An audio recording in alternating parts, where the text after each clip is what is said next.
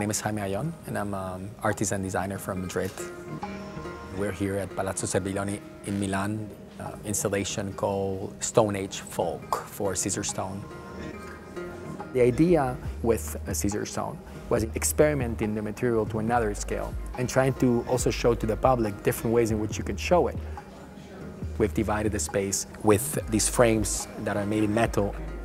In the structure, these faces emerge, from the frames actually being made in Caesarstone and glass. Every face and every character I have created, it's actually different. The whole idea of the pavilion, it's been in my head for a long time.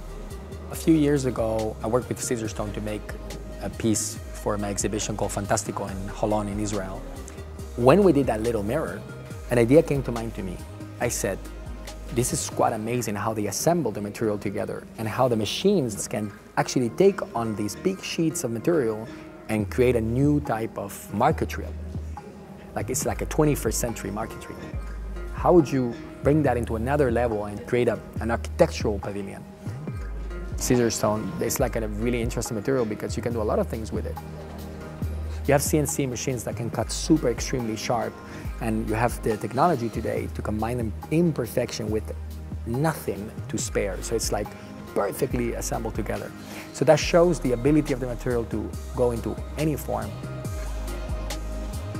The thing is, everybody's gonna look at the material, but the masks are looking at you.